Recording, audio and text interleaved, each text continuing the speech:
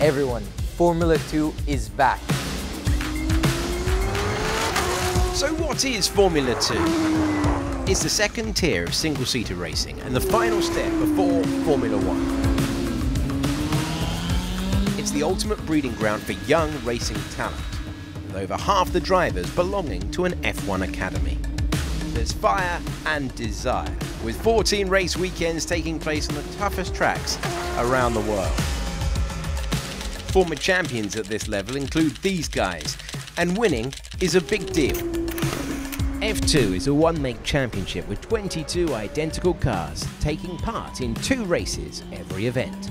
Friday is the day for practice and qualifying, with the driver starting from pole awarded with 2 championship points. Saturday is the sprint race, where the grid is determined by reversing the top 10 finishers of qualifying.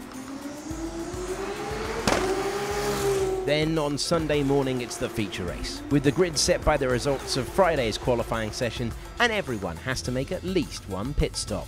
And with only 1 mechanic allowed per wheel, the pressure is really on. Oh, and there are no tyre warming blankets, which means low grip on the pit exit and some exciting battles.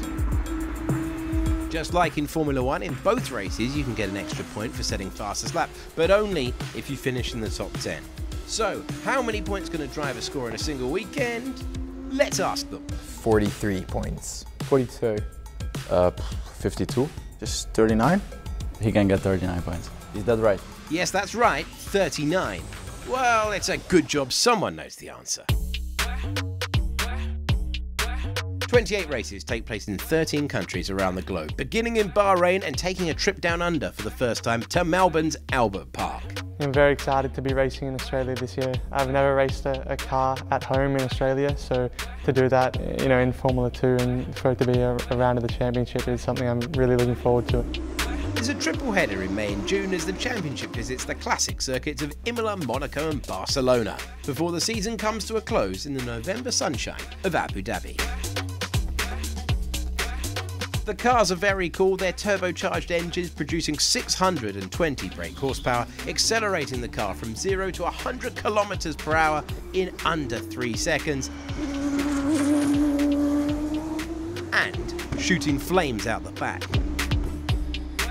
F2 is the perfect training ground, not only for drivers, but also for technology. This year they're competing for the first time using 55% sustainable fuels as part of the sports drive towards net zero, with the aim to reach 100% by 2027. As part of the F1 group, we are trying to push for sustainability. We are trying to push for very advanced fuel with Aramco. 11 teams make up the Formula 2 grid. Their budgets are strictly controlled, running at only a few % of what F1 teams spend. Last year's champions, MP Motorsport, are driven by Dennis Hauger and Jan Deruvala. We get along well. It's good to have someone beside you that you know and obviously have the experience as well with him. I think we can do something good together this year. 2022 runners-up Carlin have a new partnership becoming Roding Carlin, following investment from the New Zealand car manufacturer. Their new era is spearheaded by Zay Maloney from Barbados and Enzo Fittipaldi, grandson of 2-time F1 world champion Emerson. It's an honor and I'm just really happy with this opportunity. ART Grand Prix have the all-French duo of Théo Pourchaire and reigning F3 champion Victor Martins at the wheel. While high-tech Pulse 8 have another Frenchman in Isaac Hadjar racing alongside American Jack Crawford. Super eager to get the season started as a rookie in F2. It'll be tricky learning new tracks, new car, a lot of new things, but I'm really excited. Prema Racing will be powered by Frederick Vesti and the youngest driver on the grid, 17-year-old Oliver Behrman. In terms of my performance, I have pretty clear goals. I just want to keep improving, keep furthering myself and look back and know that I've maximised every opportunity and not made silly mistakes. Dams are driven by Arthur Leclerc, younger brother of Ferrari driver Charles, and Ayumu Iwasa from Japan. Invicta Virtuosi Racing have Jack Doohan and Amory Cordial, while the Milan-based Trident team run with the popular Clement Novalak and Roman Stanek. Campos Racing field India's Kush Maini and Switzerland's Ralph Boschung, while Richard Verschoor leaves Trident to partner the returning Juan Manuel Correa in competing for Van Amersfoort Racing. the Dutch driver setting the fastest time of pre-season testing in Bahrain. And German outfit PHM Racing joined the grid this year in partnership with Charouz.